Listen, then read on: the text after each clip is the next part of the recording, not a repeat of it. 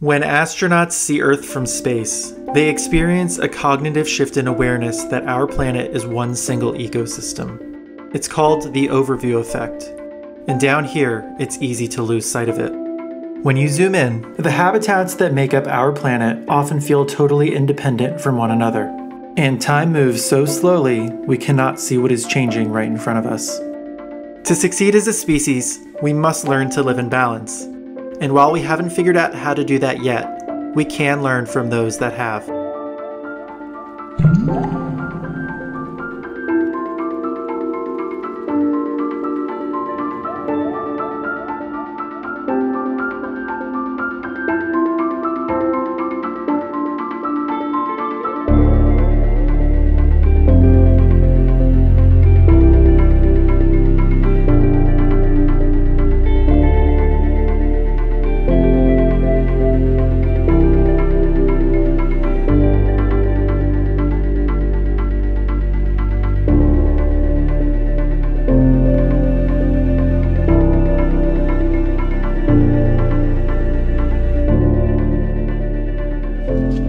Ray Hilborn and Daniel Schindler are professors at the University of Washington.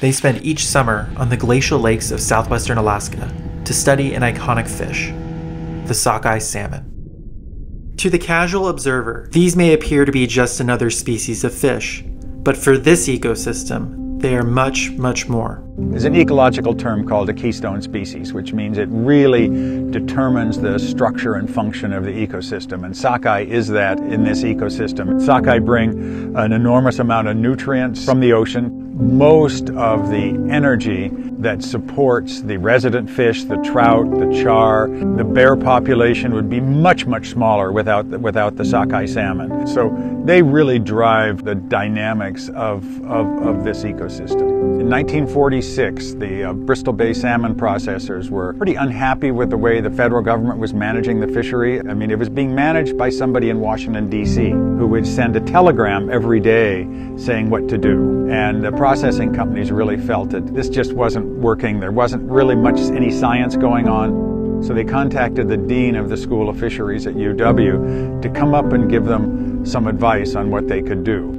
And they came up with a team, mostly World War II veterans, and took a look around and said, okay, here's the following things we could do. And they set up a series of field camps, including one here, and started investigating the whole ecosystem. The founders were extremely far-sighted and really designed a monitoring system for the whole ecosystem that really remains intact to this day. So there's a number of standard measurements we do. Limnology, the zooplankton, the phytoplankton, the lakes, the temperature, sampling juvenile fish, walking streams, inventorying streams, counting fish in streams. We call those sort of the core program activities, and we continue those to this day. Sockeye salmon are anadromous, meaning they are born in fresh water but spend most of their adult lives in the salty ocean before returning home to spawn. On this final journey of their life, they swim hundreds of kilometers through rivers and lakes to the precise location where they were born. How they are able to navigate with such accuracy is something of a mystery. But each year, like clockwork, tens of millions of sockeye arrive, bringing life and energy to the inland waters of Alaska and ushering the creation of the next generation. Following them closely is a community of scientists, undergraduates to postdocs to professors. They've been coming here every year since 1946, collecting data and keeping close watch over the salmon and their ecosystem. And while the days are long and the work is exhausting, it is clear from their passion and commitment that there is no place else they'd rather be.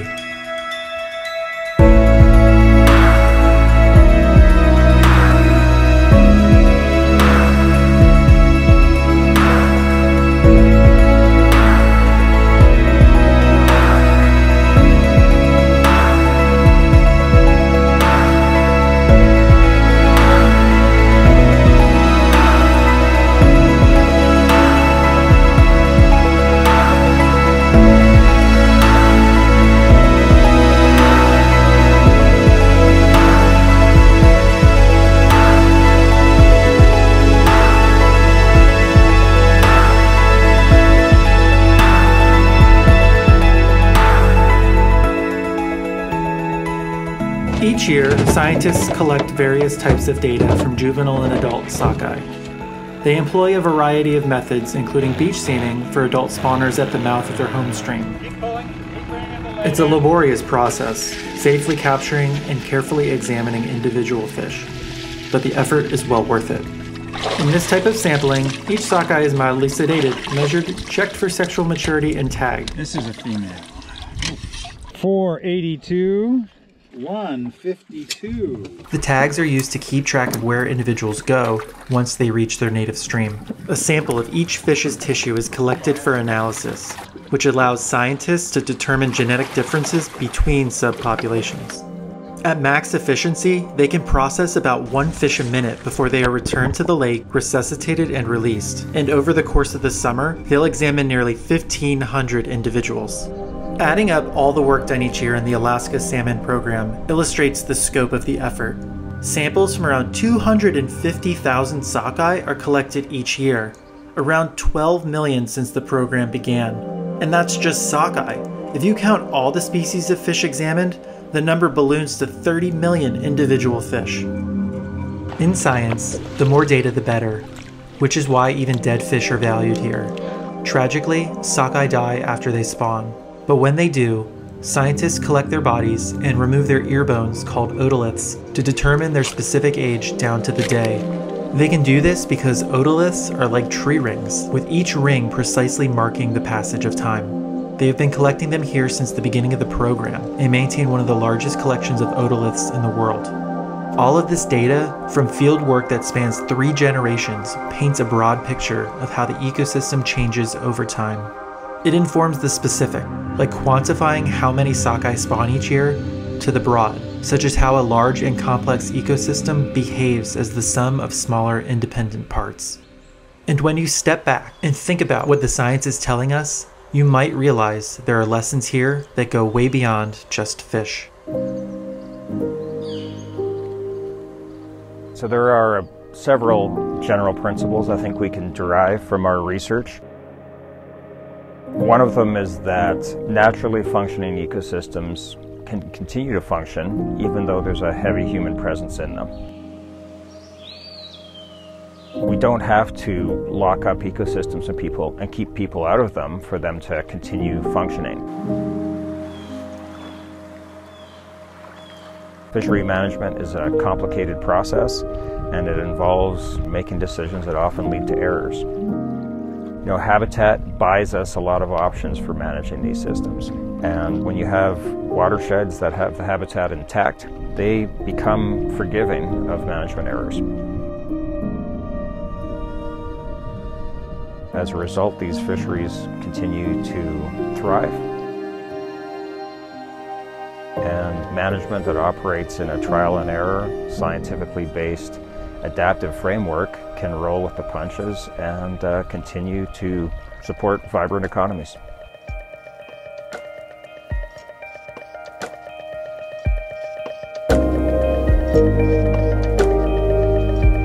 On the final stage of their journey, sockeye make one last push to reach the specific location where they were born. And for those swimming up shallow streams, it is both exhausting and risky. Bears have learned that the streams form a choke point, making it easier to catch a nutritious meal, while seagulls use the shallow waters to ambush sockeye and eat their most vulnerable parts. But despite the odds stacked against them, enough fish survive and make it upstream. They've reached the place where their life began, and in doing so, risked everything for a chance to help their species survive.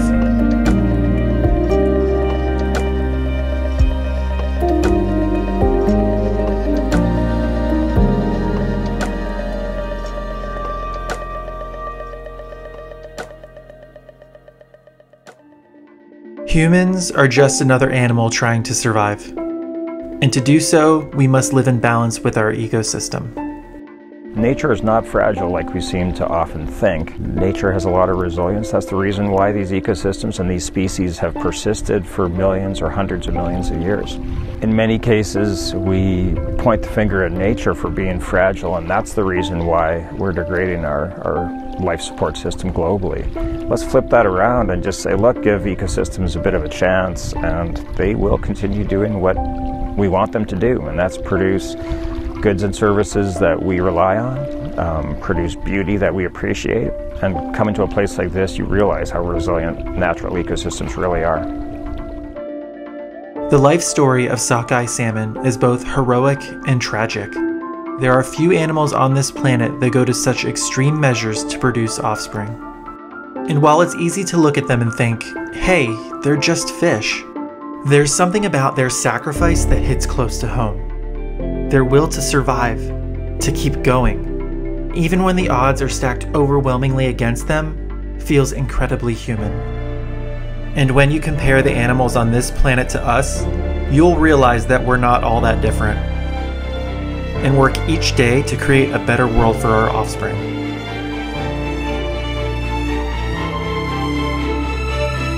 Ultimately, the environmental crisis is our species' biggest challenge.